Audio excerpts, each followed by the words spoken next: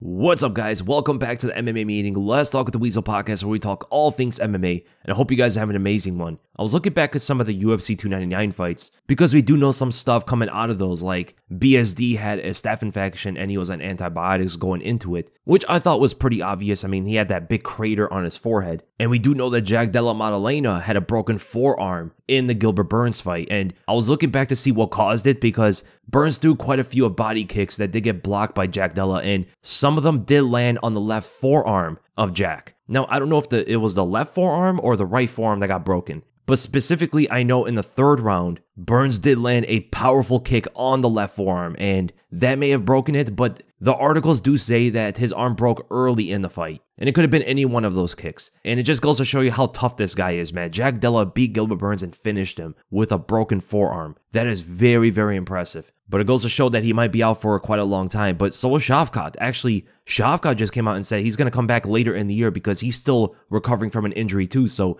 this fight between them two seems to be perfect when it comes to the timeline. They're going to fight each other probably later in the year. They'll both be 100% or close to it. And we get to see who the next #1 contender is. By the time that happens, Leon and Blal may have fought each other already. And when we look at the Dustin and BSD fight regarding the whole staph infection and everything, I mean, there's a lot of excuses getting thrown around now that BSD would have won the fight, he would have done better, he would have ran through him, he wouldn't have slowed down, all this stuff. But yo, Dustin pulled a million guillotines, right? He went for the ghillie so many times. They put themselves both at risk for the fight, you know what I'm saying? Of course, it's not equivalent because staph infection, antibiotics is very hard to prepare through, right? Train through that and fight through that, then pulling guillotines, which shows a bit of lack of fight IQ. And Benoit Denis is really giving a lot of excuses about it. He's saying he wasn't the same, he was dehydrated, it wasn't the same Benoit Denis we've seen in the past, and when he fights next time, we're going to see the old Benoit Denis, and eventually he's going to come back and fight Dustin Poirier, get his revenge. I understand some of it because he was compromised for sure. When you have staph infection, you're on antibiotics. It's not easy to train and fight through that. But there's also an extreme technical issue that we've seen in other fights before. You know, this is not some new thing out of Benoit Denis where he was exposing his chin in the pocket with his opponent. He did the same thing against Thiago Moises. He did the same thing in various other fights in the past. And it was a big jump up in competition to fight Dustin under those circumstances, you know? Again, like I said, if it wasn't going to happen in the second round, I think eventually it would have happened in the third or fourth. His chin is way too open to get hit. But I don't think it would have really changed the results of the fight, really. I mean, it might have happened later. I think Dustin eventually would have caught BSD because staph infection and antibiotics don't ruin your striking defense, right? And it's what we saw from BSD before. He has walked into punches many times throughout his career. He doesn't have a lot of technique there. He doesn't defend himself that well. The biggest thing he has shown before was backstepping away. That's generally his main defense, and sometimes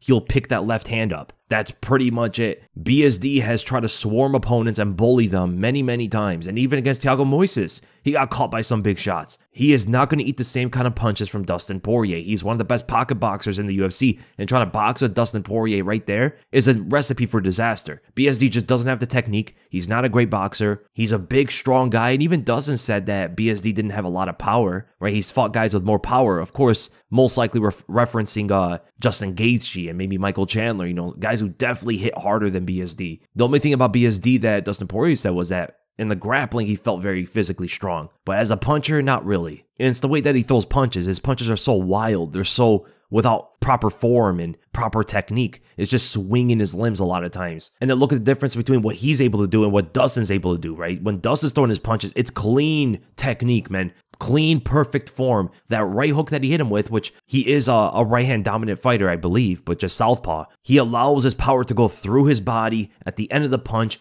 and pass through the opponent's chin. BSD was throwing punches without managing distance that well, and his feet weren't really under him properly. Left himself to get hit cleanly. And I don't think a staph infection or antibiotics would have saved him from that. That's a technique problem, right? That's a skill difference. And even Dustin said he was expecting him to gas out later in the fight. He was expecting him to get him third or fourth round. And that's what I was predicting as well. I was thinking that maybe Dustin would be able to get BSD as he slows down in the third or fourth. But because he was compromised going into the fight, he gassed out a little bit sooner. But not to the point where he was completely huffing and puffing. I think that's what people are trying to narrate about this fight, that he was like so gassed out and he couldn't go anymore, when that didn't seem to be the case. And it just goes to show you, man, these older lightweights are just taking out the younger guys. Maybe not finishing all of them, but they are definitely beating them, right? You see Justin Gaethje defeating Rafael Fiziev, Dustin Poirier now defeating Benoit Saint Denis. We can say Beneil Dariush defeating Mateusz Gamrot, but I don't hold Dariush at the same caliber I do Dustin and Justin, right? He's an older guy who's been around, not too old, but a guy who's been there for a while. I'm more so looking at the top guys like Dustin and Justin and Charles and Islam now.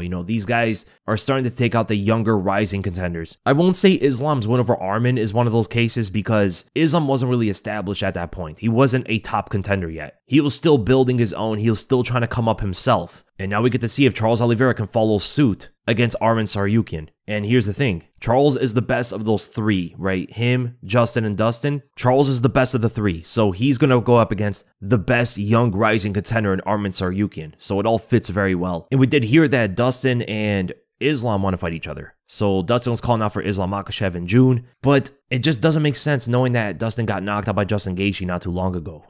He's coming off one win against Benoit Saint Denis, and I think he would need more. Justin and Oliveira definitely deserves the title shot more than Dustin Poirier does. But the only issue is they're both fighting in April, right? So they're both fighting 2 months before Islam wants to come back. I still think you would have to wait for UFC 300 to finish. We have to wait to see what happens there. Dustin said he came out of the fight with no injury, so he's ready to go. We know Justin said before that he doesn't like to take short turnaround fights. He likes to have long preparations for his next opponent. Oliveira, I don't know what he's willing to do. So it's going to be very interesting. Unless Arman wins or Max Holloway wins, then we got a lot of craziness in this lightweight division that can happen. I think regardless, the number one contender should be out of that Oliveira and Arman fight, whether either of them wins. And I think Justin is over Dustin Poirier as long as he doesn't lose to Max. But if Max beats Justin, then it's kind of up in the air, right? Maybe you have them fighting each other again. That's ultimately what I think. I think Dustin should go up against the winner of Justin and Max, regardless of who wins the fight. And that determines the number one contender for Islam Makhachev after Charles Oliveira and Arman Tsarukyan. But I'm not really going to complain,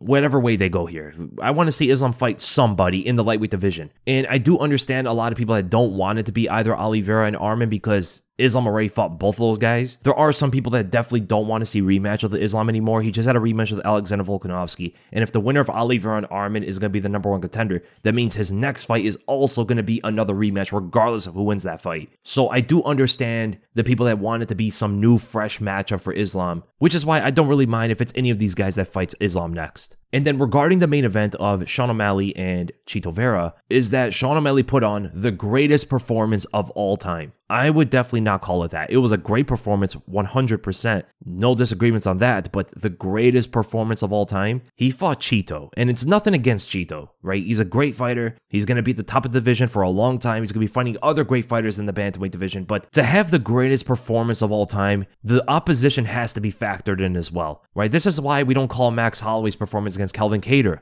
the greatest performance of all time, because even though it looked like it was, and still looks like it is, he fought Calvin Kattar, right? You can't look at that as the greatest performance, or Sean O'Malley versus Chito as the greatest performance when we have Alexandre Volkanovski, what he was able to do against Max Holloway the third time they fought, or Conor McGregor versus Eddie Alvarez, or TJ Dillashaw versus Renan Barão. Their performances in those fights were great, like all-time great status, and their opponents were some of the best fighters in the world. Chito is not one of the best fighters in the world. As much as we love him, he's one of my favorite fighters to watch at 135. We have to be honest with his skills, though. He's not one of those guys. He just isn't. He wasn't even deserving of this title shot in the first place. The only reason he got this fight with Sean O'Malley is so that it sells well. And it did sell very well with Dustin and a bunch of other fights on the card as well. But it wasn't through a meritocracy. He didn't earn the shot through fights and wins. Corey Sandhagen deserved it more than he did. Merab Dvalishvili deserved it more than he did, right? And we know the whole thing between Merab and Eldra during that time, but there was still Corey Sandhagen there. He had a very boring performance in his last one, which, the UFC doesn't like to reward those kind of performances, but he at least deserved it more than Chito Vera. He beat Chito and dominated him too.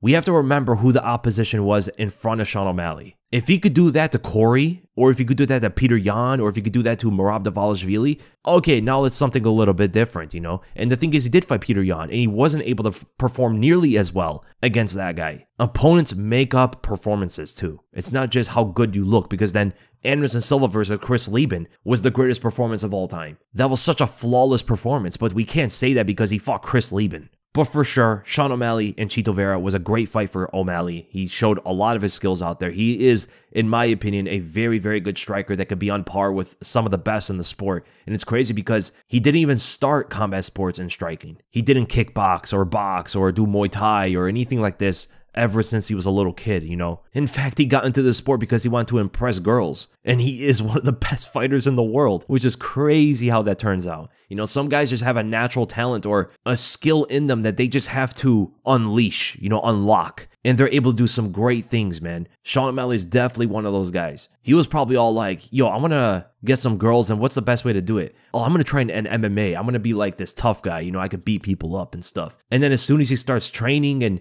he starts doing well and learning some different kind of techniques and stuff, he was probably like, yo, I'm actually really good at this. I wonder how far I can get with this. But now we have O'Malley talking about fighting Ilia Topuria. And he did mention Merab, right? He did mention him that we'll see what happens, but he really wants to fight Ilia, right? That was the first guy he called out, was the first opponent on his mind. And he's been calling him out for a bit now, you know, a few months. But you got to defend your belt more. There has to be like 3 title defenses on your record before you can jump up to 145. And he hasn't fought Merab Dvalishvili. He didn't fight Corey Sandhagen. He barely beat Peter Yan. There's still a list of contenders for him to beat before he thinks about Ilia Topuria. And I'm very sick of this whole thing, you know? I'm very sick of like all these champions wanting to jump up weight classes and not defend their belts in their own weight class. Alexander Volkanovski did it because he earned his shot to do that. He defended his belt enough where it warranted him to go up to 155. It's a different story. But now all these guys want to just jump the line, right? Jump and get past those requirements to go and fight Topuria as Sean O'Malley, or Topuria wants to go and fight Islam.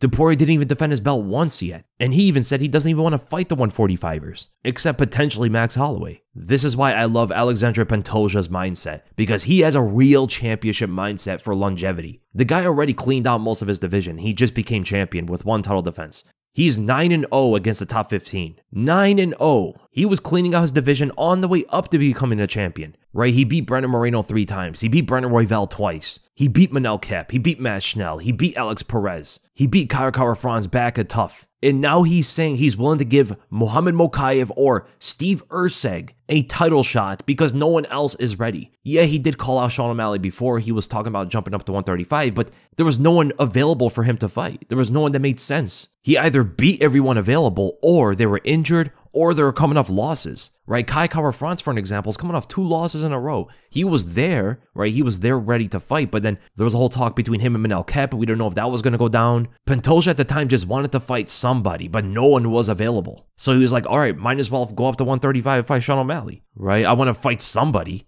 But now that there is someone lined up, there are 2 fighters available, Alexander Pantoja's like, okay, give these guys a title shot. Let's go. Let's get this ball rolling. And the funny thing is, I think Pantoja is going to be the longest reigning champion out of all of these guys. He might be your next long reigning champion. And it's not only because of his skill set and how good of a fighter he is, it's also his mentality. He's not trying to go through this fast track to stardom. He has prepared his mind to reign for a long time. And I've been watching the entrances again, so I didn't know how cool Sean O'Malley's entrance was, and Peter Yan's as well, because Peter Yan has that last boss, like final boss music when he comes out. I'm a big entrance guy. I like looking back at some of the most iconic entrances and stuff. It allows me to like live it all back, you know what I'm saying? But I didn't watch Ilia Topuria's entrance when he fought Volkanovski, and man, was that a miss. Topuria looked so confident coming out there, and then once those nylon strings start playing, Ilia Topuria telling himself, "Yo lo soñé," which means pretty much, I dreamt this. Chills throughout all your body, man. It was so cool. And I don't know what kind of song it was. It sounded like Antonio Banderas. Really cool stuff, and it leads to the whole Michael Page thing.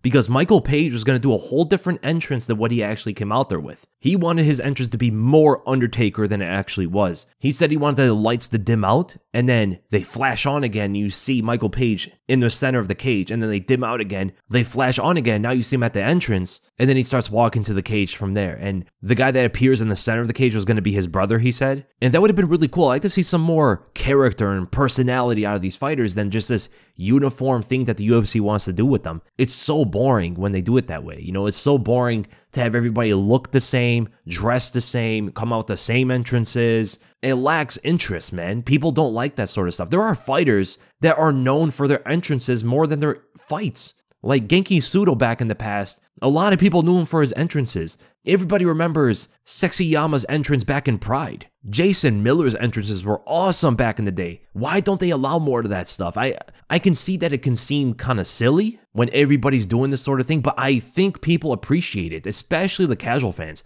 The casual fans will love that sort of stuff. Even at one championship, they're allowing it, right? Ryzen is allowing that stuff. Like when they allow Michel Pereira to have his whole dance routine and allow Michael Page to come out with the whole Undertaker theme, it makes things a lot more exciting. Even at one, you have Stam Fairtex who has a whole dance routine every single time she comes out, and the fans love it. Why not allow this stuff with any fighter that wants to do it? You can have the fighters that want to come out serious and, you know, not have this whole like routine going on every time they come out with an entrance. Let them have that. But it'd be really cool to also allow fighters to put on a show even for their entrance as well, right? Michael Page can be a big star in the sport if he keeps winning, of course, which is the most important thing, but also allow him to have these kind of entrances and allow him to show his personality out there. Those are the kind of stuff that's going to make him go viral. Remember back in the day when he kneed Cyborg Santos in the face, crushed his skull, and then he threw the Pokeball at him? The Pokeball part was viral. I mean, that went everywhere. I remember so many people memeing about that, more than the flying knee itself. And I also do think that the Pokemon Go game was big at the time, so that was probably a big reason as to why Michael Page even came out with the Pokeball. These fighters are not allowed to have their own sponsors in the cage. They all dress the same. At least allow them to dance during their entrances, you know what I'm saying? And it was really cool to see Michael Page perform that well out there. You know, a guy who's been in the Bellator for such a long time, he was known as this can crusher, which he was doing. I mean, a lot of guys he fought over there were not that good. But he did fight a couple good guys. You know, he did fight Douglas Lima, and I think Douglas Lima, you can argue, is potentially on the same level, if not a higher level than Kevin Holland. But styles make fights, and Kevin Holland's not a technician on the feet. He rarely even shoots for takedowns. In fact, Michael Page, I think, is the only fighter in a very long time that turned Kevin Holland into a wrestler. Right, a guy who refused to wrestle against Stephen Thompson, who has a similar style to Michael Venom Page, more than anybody else Kevin Holland's ever fought before. But because of how frustrated he was and how many shots he was eating from Michael Page, he had to resort to his grappling, which was a big confidence booster for Michael Page, knowing that Kevin Holland had very little for him in the striking. And it was to be seen, you know, this is a big reason as to why I picked Michael Page to win this, because Kevin Holland, he has good distance management when he's fighting much shorter fighters, and most of the fighters at 170 are shorter than he is in every dimension, right? Michael Page is the same height and has a similar kind of reach to him, so when you have these similar dimensions to Kevin Holland, he's gonna have a lot harder time of dictating distance on you. And it was Michael Page that was dominating the distance striking between them, because it's just what he's been doing ever since he was a little kid. He's a point fighter. He comes from point contact karate. This is all they do. This is what they master, distance striking. And Kevin Holland has a nice right hand. It's better form than anything else he throws. All the other punches are flailing. You know, it's very hard to hit someone as fast and as sharp as Michael Page, even if he is 36 years old. He hasn't shown to be slowing down at all in his career, so if Kevin Holland could not have anything going with the grappling, I always thought that Michael Page would dominate him in the stand-up. But would that go the same for the future opponents of Michael Page? Because this welterweight division is now very interesting with him included. So we know some of the opponents that these fighters are calling out for their next fights, and Michael Page specifically said that Stephen Thompson, probably not the next opponent for him. He said the fight would understandably be kind of boring, right? They'll probably point fight with each other, just land tat for tat, body kick for body kick, jab for jab, and that'll go on for 5 rounds. They're also friends with each other, and Wonderboy said in the past that he wouldn't like to fight Michael Page either, so that fight is probably not going to happen. But I think Michael Page versus Jeff Neal is the next good step up. Jeff Neal's in the top 10. MVP just beat a top 15 in Kevin Holland. I think that's a good logical step up, but we have to also note that he is 36 years old. So they probably want to jump up Michael Page in competition rather quickly given his age. Maybe a similar route to like Michael Chandler, who he got thrown the wolves right away, but a bit of a slower pace because Chandler's first fight was Dan Hooker, then he fought Charles Oliveira for the interim title. Michael Page will go top 15, top 10, top 5 title shot, if he does win those fights. So he just beat the top 15 in Kevin Holland. Next, top 10 is probably Jeff Neal, and if he gets through him, we'll see what happens after that. But there is a possibility they could throw him Gilbert Burns, right? Gilbert Burns is ranked number 6, Jeff Neal is number 10. That would be also a good step up in competition for Michael Page, but it would be stylistically a much harder fight because if he gets taken to the ground by Burns, he might get submitted. His grappling is not all that. You know, he's a way better striker than Burns in almost every aspect. And Burns might be a little bit chinny, you know? Any one shot from Michael Page could put Burns down, but any single takedown from Burns can end the fight the other way. And if he gets past Burns, maybe give him the loser of Jack Della and Shavkat, or the loser of Leon and Bilal. And if he gets through them, give him a title shot. But I think his next fight should be either Jeff Neal or Gilbert Burns. I know a lot of people are talking about him fighting Ian Gary or Jack Della Maddalena, but those two guys are calling out their next opponents as well. So Jack Della should be fighting Shavkat. He's on track on a similar timeline to come back from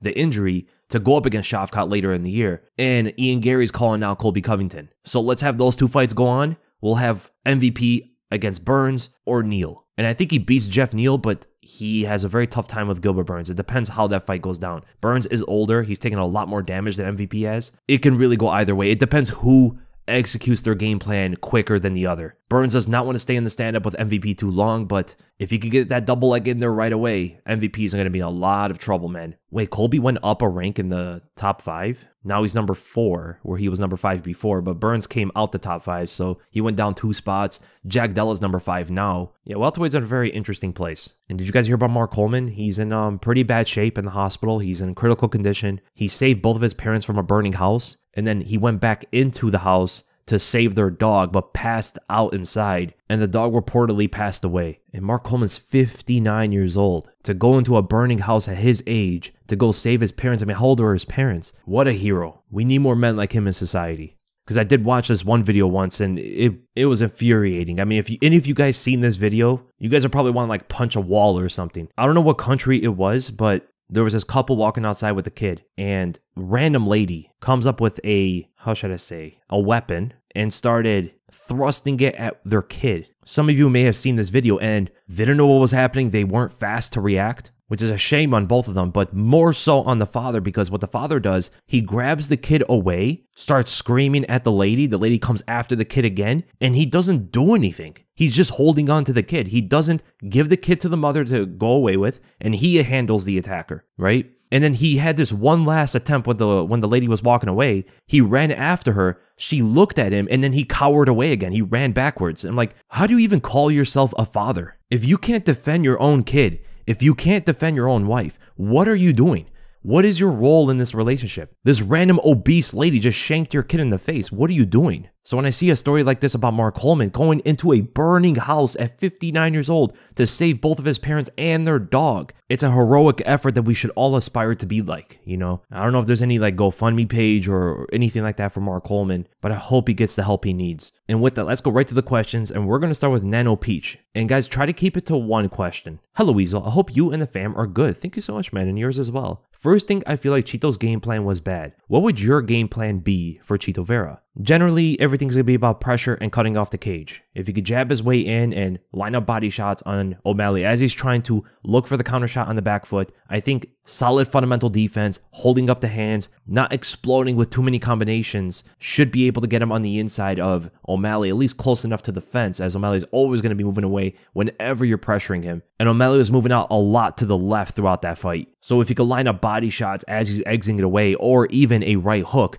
kind of similar to what Ilia was doing against Alexandre Volkanovski, I think that would have been really good for him. Try to stay in O'Malley's face the whole fight would be the ultimate game plan for him. Just to get his way in there is going to have to revolve a lot on the fundamentals of boxing. Really use the jab to enter into range. Then your next question, for BSD, the first round was dominant. If he didn't have the Staph, do you think he could have kept up that pace? I don't think so. I think eventually he would have slowed down in the later rounds. He's never been past the third round in his entire career. He's a big guy that cuts a lot of weight, and he was putting on a lot of pressure on Dustin, especially in the grappling. The takedowns, though, were not as laboring because Dustin was just pulling the guillotine, which made it easy for Benoit to get it to the ground. But I think eventually Benoit would have started gassing out, and he would have got hit a lot throughout that fight. Those punches were not only landing because Benoit was slowing down. He was open in the stand-up a lot throughout that fight. Then your next question, what are Ilia's chances against Sean at 45? I think Sean actually has a good striking style against Ilia. A good mover, hard to track down, hard to cut off, very good at distance, can punish anytime Ilia overextends with the right hand, which he does very often. He was even overthrowing and overextending on his right hand when he fought Volkanovski. And any one of those openings is perfect for Sean O'Malley's backstep right counter. O'Malley also has really good high kicks he can mix up in there, good low kicks. I think ultimately, though, Ilia's grappling will be the difference in the fight. I think he would take Sean O'Malley to the ground eventually, shooting the double leg against the fence. Ilia is one of the better guys at cutting off the cage when he's not overthrowing his punches.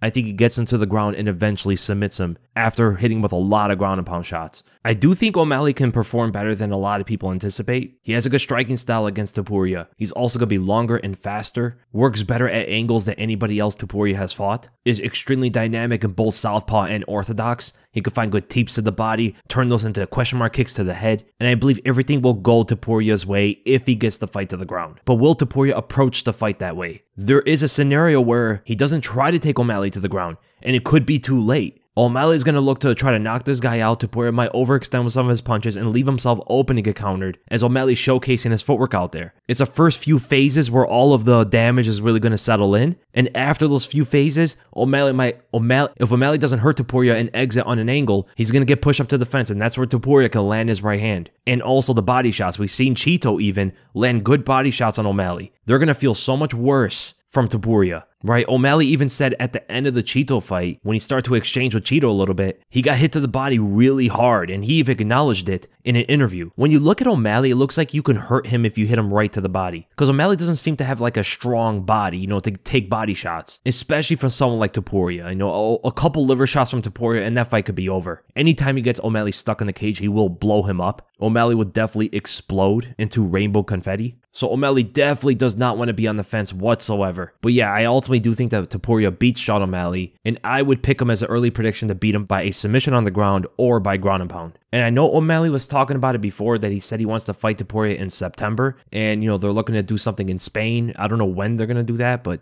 if it is September, I don't know if they're going to do the O'Malley fight, man. That doesn't really make much sense. I think O'Malley has to fight Merab at the end of the day, and it should probably be Max Holloway. If he loses the Gaethje, he goes up against Topuria probably in September or something. Then Shavkat versus Della, and DJ says that AJ would beat Francis in an MMA fight. Your thoughts, analysis for both of those. Thanks for your content, and as always, much love from the North Pole. Thank you so much, man. Shavkat versus Jack Della Maddalena. I would go with Shavkat in this fight. I think Jack Della has a hard time striking from distance. He will lunge for punches. He will throw some body kicks here and there, some leg kicks. But ultimately, I think the jab from Shavkat, and anytime Jack wants to jump into distance, he's going to get countered by the 1-2 or a left hook. I could see some leg kicks and front kicks from Shavkat landing as well, maybe a potential spinning kick to the head if he reads Jack's angles. And even if Jack gets in close, which he will have success with his boxing, Shavkat could clinch up with him, land some good knees and elbows, and potentially even trip him out. Shavkat's best takedowns are from the clinch. Not the best means of getting the fight to the ground, but there is a problem from Jack if he does get in close with that clinch. So ultimately, I do pick Shavkat to win that fight, but it should be a good one. And as for AJ versus Francis, I'm still surprised DJ said that, and he is even doubling down on it. He said he could train AJ to fight Francis in MMA. 6 months will all it take for him to beat him, which is crazy. No, Francis hits him with one leg kick from distance, further distance than what AJ's used to in boxing. That one leg kick makes AJ rethink this entire thing. Ngannou shoots a double leg, gets him to the ground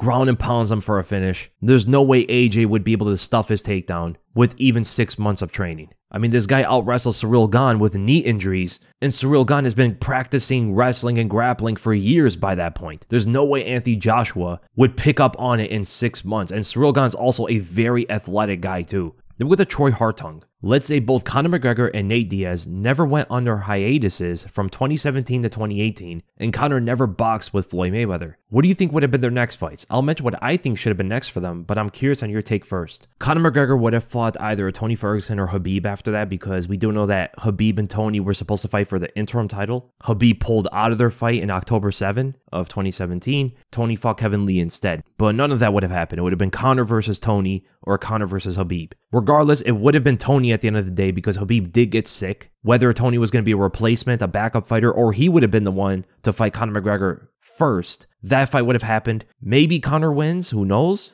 That fight goes down.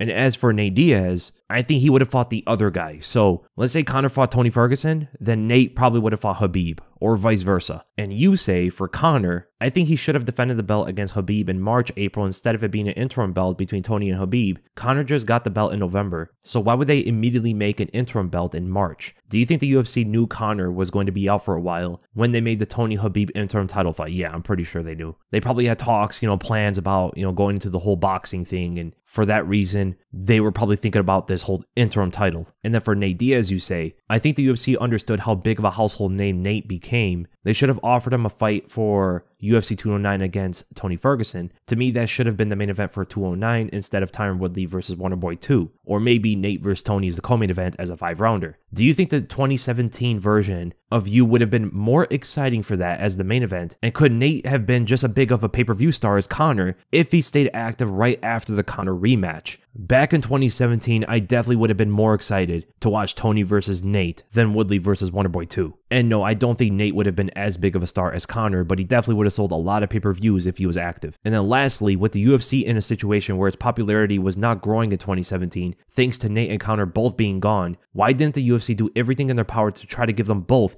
an insanely lucrative deal to fight multiple times that year? With Conor, I can understand because he wanted to fight Floyd Mayweather, but Nate should have been recognized as a new gold mine for the company. I don't know exactly why they weren't giving them any kind of deal to fight again, or they weren't like super aggressive to have him back. But we do know that the ESPN deal with the UFC happened in like 2018, and maybe they're already in somewhat talks behind the scenes. And I heard that they didn't have to be as focused on stars when that deal happened, right? Because they were getting a guaranteed pay regardless of whatever they sell. So to have Conor and Nate back wasn't necessarily a priority anymore. But back in 2017 was a little bit different, of course, because of the whole Floyd Mayweather thing happening. And you have to also remember when GSP came back, right? There were also in talks of GSP coming back to fight Michael Bisping at that time, right? Another superstar in the sport. John Jones was to fight Daniel Cormier that year, so they weren't really starving of stars at the time. And then the ESPN deal hit the next year. So that might have been a reason as to why they weren't so focused on Nate and Conor at that point, because they had other stars around, the Floyd fight was happening,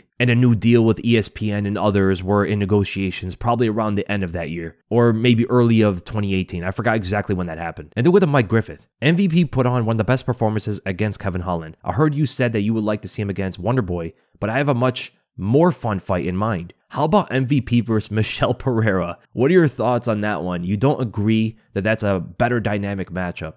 They're in different weight classes, right? Michel Pereira should not be coming down to 170 anymore. He's a way better fighter at 185. And MVP, I think, is a bit too skinny to go up to 185 against some of those guys that could take him to the ground and muscle him. Your next question, I have a hard feeling that Dana might make that Sean O'Malley versus Ilia Topuria fight. If that fight happens, who do you think wins and why? I think Ilia wins for the reasons I gave before. I think Topuria ultimately will win through his grappling. And your last question, out of these two, who do you enjoy more? Which of these two fights gets you to pay for pay-per-view faster? Oh, definitely Topuria and O'Malley. That's actually a very exciting fight. It just shouldn't happen right now because I think the champions should get like 3 title defenses at minimum before going up to the next weight class. And then we go to Prince Malcolm. Was Jailton Almeida getting slept the most satisfying knockout in recent memory? No, it wasn't like super satisfying. I don't like the whole lay and praying style. Jailton Almeida will submit you if he gets a chance, but the way he was fighting Curtis Blaydes was definitely not fun to watch, except that one skirmish they had in the stand-up for a brief moment in the second round. But the whole shooting against the fence and holding him, trying to take him to the ground and laying praying, I can't lie, it was kind of exciting to see Curtis Blaydes find a solution to that as quickly as he did. I mean, he did not waste any time. As soon as Almeida was on his hips, Blaydes just started hammering him, dude. I can't lie, it was pretty hype. But no, I won't say it's the most satisfying knockout in recent memory. I don't really get mad at fighters to have like a most satisfying knockout. Usually my satisfying knockouts are like some spectacular technique like Joaquin Buckley hitting Impa Kazanage with that one kick, you know?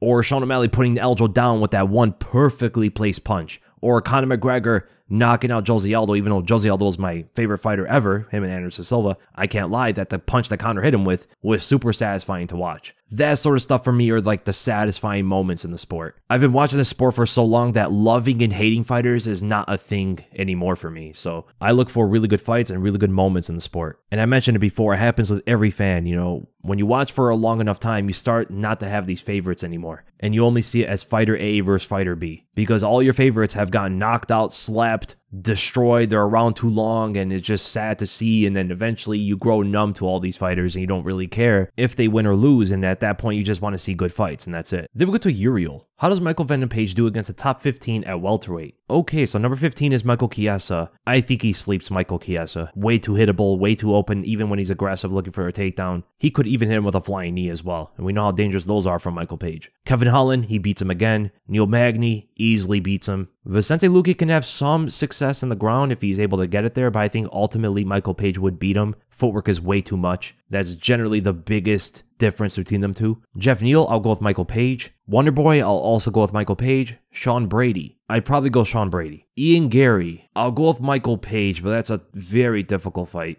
Gilbert Burns, I'm going to go with Burns. Jack Della, I'm going to go with Jack. Colby Covington, it depends what version of Colby we get. If we get Prime Colby, I'm going to definitely go with Colby. If we don't get Prime Colby and we see the guy that fought Leon, I will go with Michael Page. I got Shavkat against MVP. I got Bilal Muhammad against MVP. I got Usman against MVP. And I got Leon against MVP. Then we'll go to Yoel Castro. Will Bilal ever get a title shot, or will he be relegated back with contenders such as Shavkat and now JDM in the top 4? He's even still ranked below Usman in the rankings, despite Usman losing 3 straight. Yeah, he will get a title shot. It's just, you can tell that Dana does not like the Bilal and Leon fight. I mean, they were talking about guys for Leon to fight at UFC 300, and none of them were Bilal Muhammad, according to Ariel Helwani. That alone tells you that they really aren't interested in this Bilal fight. But I think if Hamza doesn't jump the queue, it comes down to 170, and he's a big enough of a star to jump over Bilal or something, he can negotiate with his win against Kamaru Usman, technically. He could get above Bilal for a title shot, but I think Bilal is the most deserving until Shavkat and Jack Della fight each other. Because here's the other thing. We want to see Leon fight more.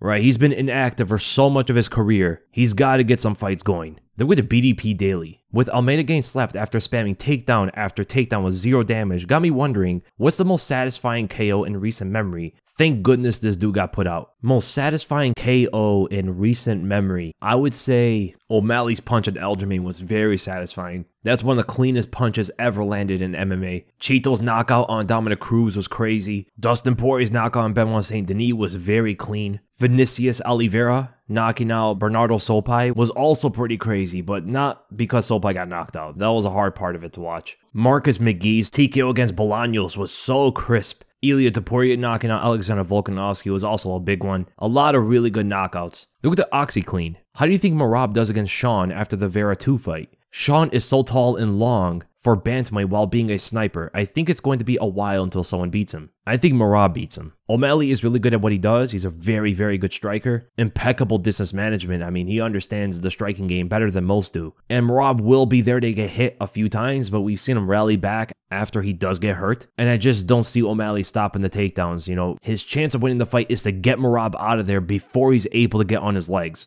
Because I think if Merab does shoot on him, he will get him to the ground and he will start to dominate on top. And I do think that pace will start to zap O'Malley if the fight goes into the later rounds. And specifically, there is an entryway for Merab past Sean O'Malley's jab. When O'Malley likes to jab and move in and out, he will oftentimes only look for the counter with a straight or an overhand, potentially a left hook, but Merab is always going to be changing levels. So regardless of any of those punches, he will get under those. O'Malley's going to have to time an uppercut or a knee or something like that, because there is a big trend in the sport where fighters are just not understanding of what punch to throw against wrestlers. And it's crazy to think about, because how often do you see fighters throwing overhands against wrestlers? It happens way too often, when the proper punch should be just aiming your punches a lot lower, as the wrestler is going to be looking to change levels. And everything they do is just with their head touching the ground, you know what I'm saying? They're constantly lowering their levels, whether they're throwing an overhand, whether they're shooting a takedown, whether they're faking low and then coming up with an uppercut. A lot of their attacks are usually with this lower motion. It's either lower rising up or just staying low. That means all the punches to intercept them should come at a lower arc. And I don't know if O'Malley is going to have that kind of arsenal with him when he's moving backwards, because at some point in the fight, I don't know if it's going to be early or it's going to be later, he will start to move backwards. Look at the joist. Poirier's walkout song is a perfect representation of his fighting style. Are there any other fighter walkout songs that stick out to you? Oh yeah, his song,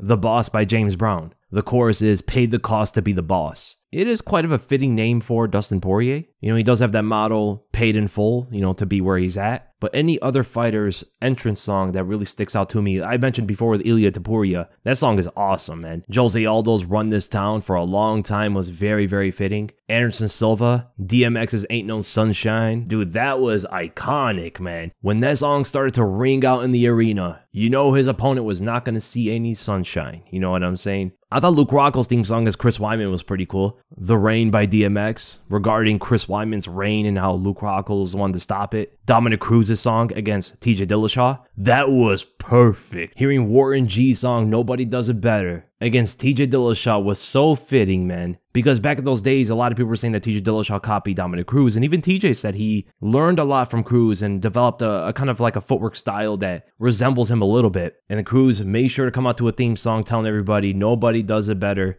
You know, they can come closer than close, but original they never will be. Then a remix into some Cypress Hill. The best entrance ever, though, in my opinion, was Yoshiro Akiyama's entrance against Kazushi Sakuraba. Even though the song is a bit of a meme and it's super overplayed, the entrance was so hard. He came out to Time to Say Goodbye by Andrea Bocelli and Sarah Brightman. Fedor had a menacing entrance song, man. He seemed like the final boss whenever he came out there. I think TJ Dillashaw's theme song also fit him very well. Can't Stop by the Red Hot Chili Peppers. Habib's as well, the Dagestan song. Oh, and Korean Zombies. Korean Zombies entrance song, even though the context of the song is probably not what Korean Zombie intends to come out to, it's still so iconic. And a personal favorite of mine is Curtis Blaydes coming out to the Mortal Kombat theme song. That is really cool. Lyoto Machida, I think, came out to the Game of Thrones song too once. Yeah, just so many different fighters that have really cool entrances. Then we go to the next question by JG. R.I.P. Toriyama. Yeah, absolutely, man. Akira Toriyama, for those who don't know who he is, he's the one that created Dragon Ball.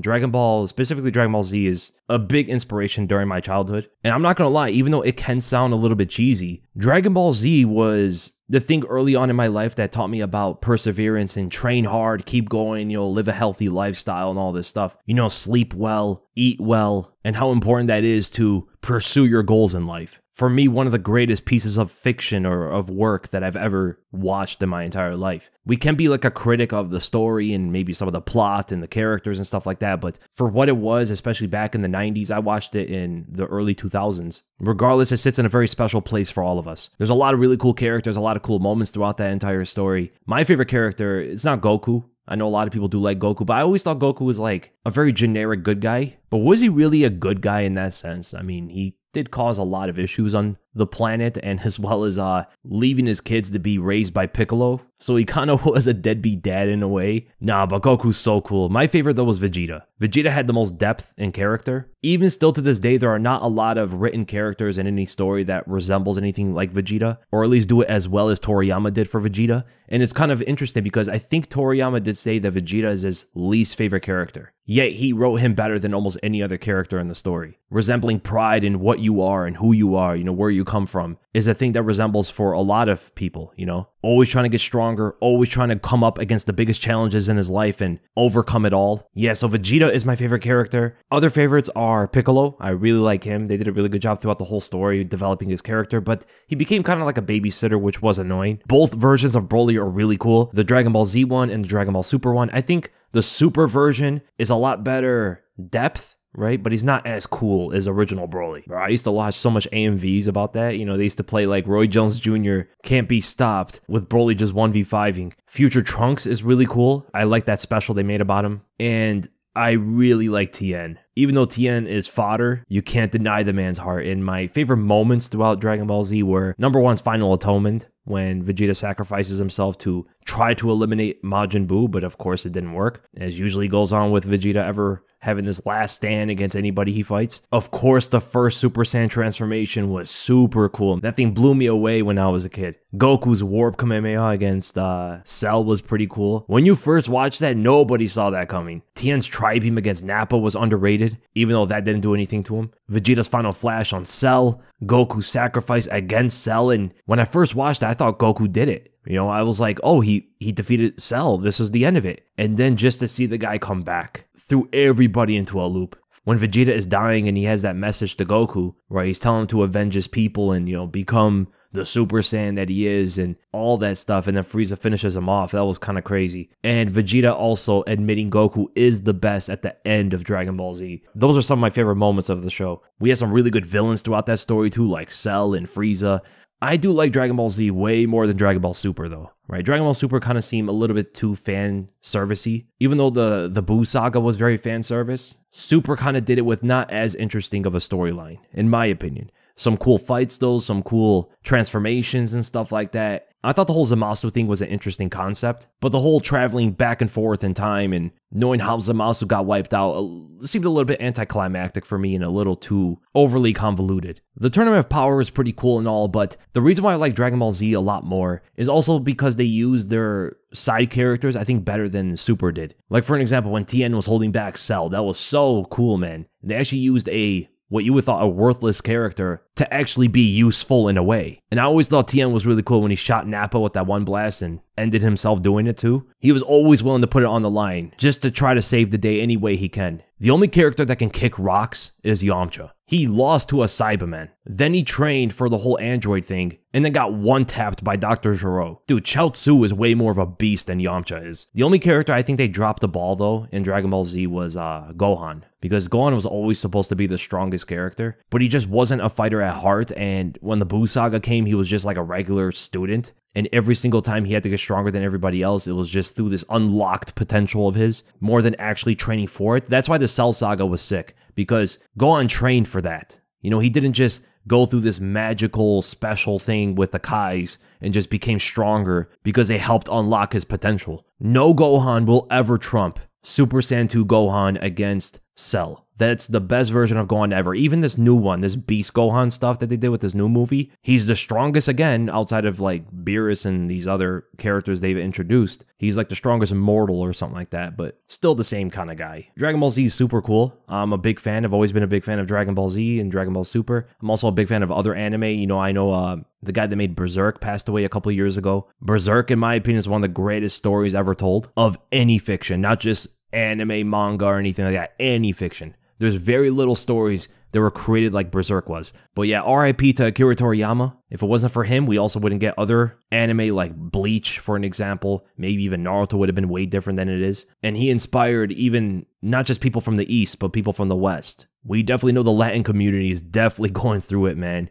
Then we go to the next question by Vivid MMA. Number 1, how do you think Rebeldes de Spain does against Francis Ngannou? I will go with Francis Ngannou until Rebeldes de Spain proves otherwise. He's way too green, not much is known about him. His fights, even in MMA, are lasting 5 seconds sometimes, you know? We got to see more from him before we know how good he actually is. And number 2, what is your list of the top 15 greatest MMA fighters of all time look like? I don't know. Greatest fighters of all time? Not in any kind of order. Off the top of my head, I'll say GSP, Demetrius Johnson, Jose Aldo, Stipe Miocic, Fedor, Khabib, maybe Dominic Cruz, Kamaru Usman, Volkanovski, Israel Adesanya, Daniel Cormier, Henry Cejudo, Dan Henderson, maybe, Randy Couture, and Chuck Liddell. I don't have any fighters that illegally pop for PEDs on my list. Then we go to Jay the Meme King. How would you score fights if you had complete control over judging? Damage over volume, ground control over submission threats, round by round or whole fight? What would the Weasel judging commission look like? So I would definitely trump damage over volume and submission threat over control. I think scoring fights as a whole rather than round by round is a much better way to do it. I don't think cuts and bruising and stuff like that should be as much of a factor in accordance to damage, because there's some fighters that bruise and swell and cut easier than others, which is not fair according to the judging criteria. I think things like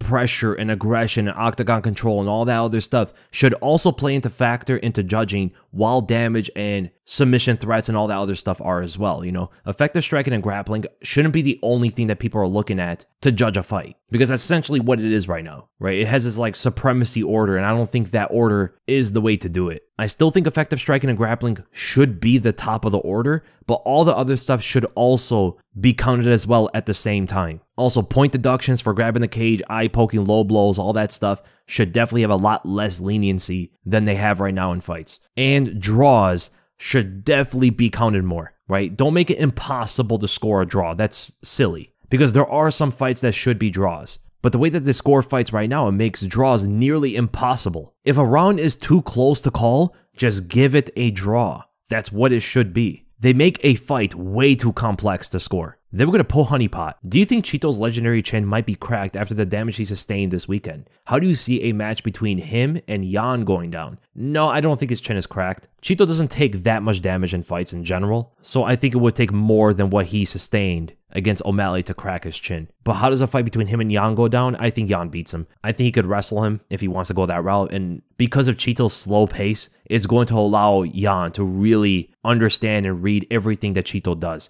from his defense specifically though. Read more defense and offense. I think he will find openings on Chito. I think as the fight plays out, he's going to up the pace, and eventually he will build up to where he's fighting faster than Chito is, and Chito will not be able to keep up with him. But I also do think that the fight would be very competitive up until the later rounds. And final question, we're going to go to Jex. How do you see Pantoja versus DJ going if Demetrius returns to take back his belt? That's low-key a good fight, man. DJ's definitely the better striker of the two. He's way faster, especially in the stand-up. He has better wrestling. Pantoja's going to be bigger than him. He's going to be physically stronger, most likely. And he's going to be dangerous on the ground. He has the power advantage on the stand-up. He's tough, durable. I don't see him getting knocked out at all. But I believe DJ should be able to beat him with a strike and move kind of strategy. Land the leg kick, keep moving around. Land the jab, move around. Combination, move around. And every single time Pantoja tries to reach in for some big counter hook, DJ's probably going to counter most of those. A lot of things could go Pantoja's way if he does connect on DJ, or if he connects some hard hook, he intercepts some of the knee coming in, he takes DJ to the ground, try to muscle him. I don't think it's an easy fight at all for Demetrius Johnson, but I do pick Demetrius to beat him in a very close decision win. The main thing lacking from Pantoja is clean striking technique at the level of DJ's. If he had that, I would definitely pick him to beat DJ, but because of the way he strikes, he's a bit wild and does take a lot of shots, I wouldn't pick him to beat Demetrius. But funny enough, can you arguably call Pantoja the second greatest flyweight of all time? If you really think about it, the guys that he has beaten, he has the second most title defenses in flyweight history with Henry Cejudo and Deiveson Figueiredo. Deiveson held the belt a little bit longer, of course, because he did have that draw against Moreno the first time they fought. But when you consider the guys that, Figueiredo and Pantoja beat, who would you put ahead of the other? Deiveson has 2 wins against Joseph Benavidez. He did beat Alexandre Pantoja, and he has 1 win against Brendan Moreno. But Pantoja beat Moreno 3 times. He beat Royval twice. He beat Kep. He beat Kai Kara-France way back in the day. I think it's kind of close, man. Pantoja, I would say give him 1 more win as a champion. He's the second greatest right after DJ. But the thing is, he would still be very far away from DJ's status. I mean, for the second greatest flyweight to only have 1 title defense, whereas Demetrius Johnson had 11, he literally has the UFC record. It's hard to imagine anybody rivals Demetrius Johnson's greatness in that flyweight division, and very few fighters in all weight classes. And that is the end of the episode, guys. I hope you guys enjoyed it, and if you did, make sure to give that video a like, make sure to subscribe, hit the bell for notifications, and I'll see you guys in the next video.